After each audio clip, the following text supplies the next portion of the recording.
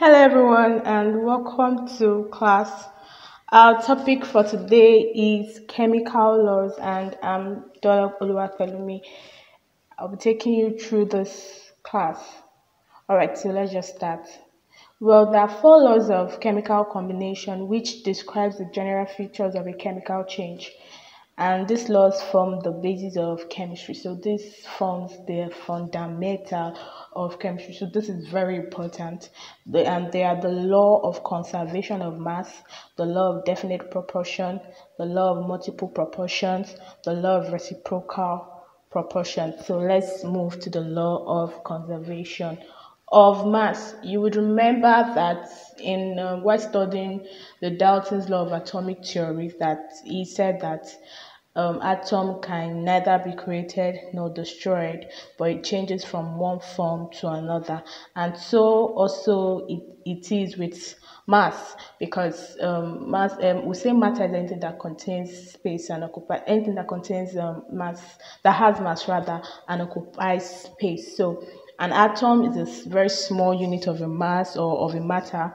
So this law also goes with that of mass. So the first law is the law of conservation of mass, which states that matter is neither created nor destroyed during chemical reaction, but changes from one form to another. So we do not lose the mass of any react of any chemical element that is going on in a reaction. Well, an example is in the case of burning of coal. Coal is an allotrope of carbon. It's allotrope means another way in which carbon can exist. So we have carbon undergoing combustion, that's burning in oxygen air to give us carbon dioxide. And in giving us this carbon dioxide, we have other things that it releases. We have several gases. We have, in burning of coal, we have ashes released. We have soot. These are byproducts from the combustion of coal.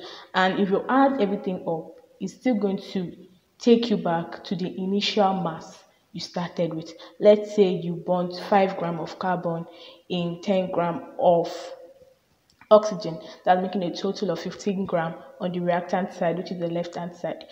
You will still get 50 gram 15 gram of whatever it is on the product side, be it the residual gases and the major product. So I hope that is clear. Well, we'll move to the second law, which is the law of definite proportion.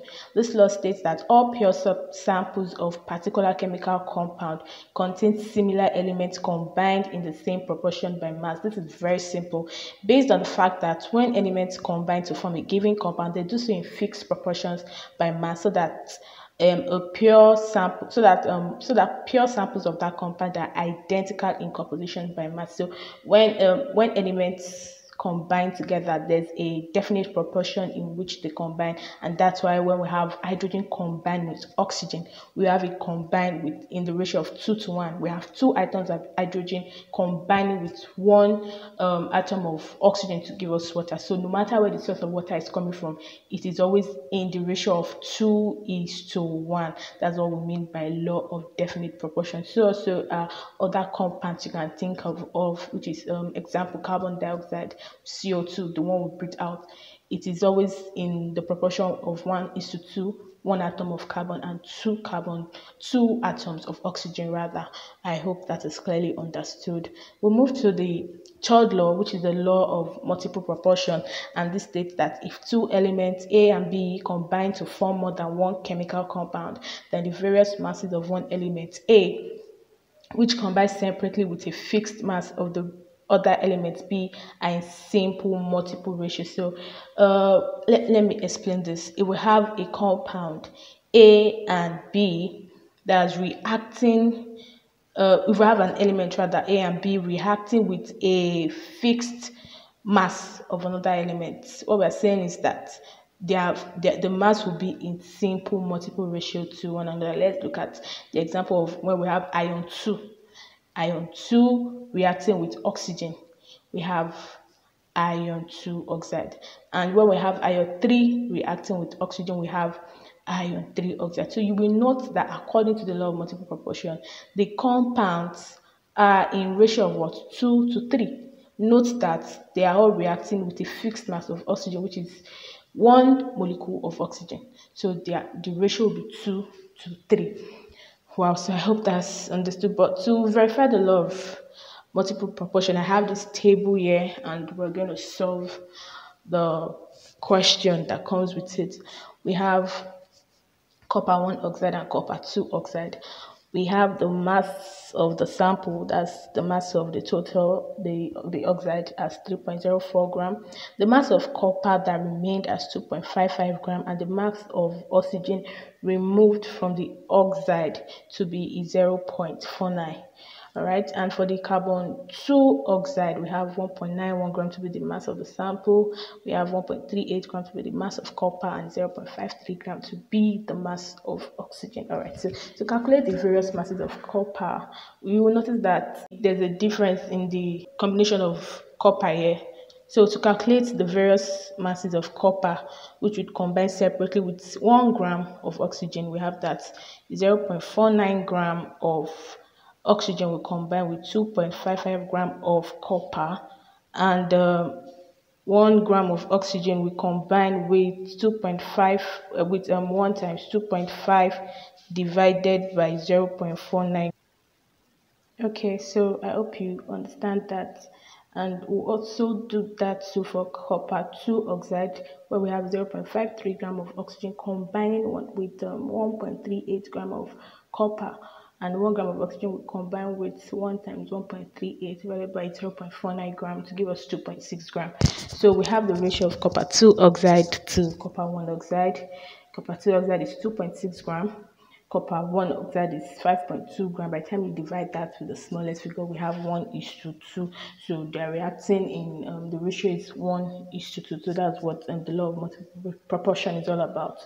All right, lastly, we'll move to the law of reciprocal proportion. The law of reciprocal proportion states that masses of several elements A, B, and C, which combine separately with a fixed mass of another element D, are the same as or simple masses in which A, B, C themselves combine with one another.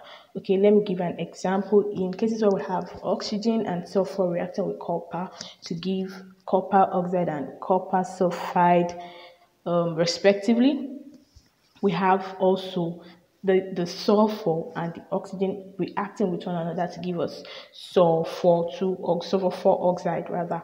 So in you see that copper sulfide and copper oxide, you see the ratio is 3.5 to 32.